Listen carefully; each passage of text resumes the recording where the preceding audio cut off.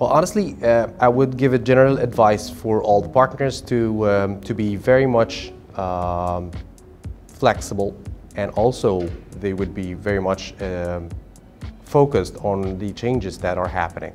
So being dynamic in such a market and in such a platform and channel overall for online is very important. So as changes are happening and guests and travelers are focused more into details, so we've been investing a lot in the sustainability practices and also in increasing the amenities that our partners uploading on their pages, on their presence on blackbooking.com.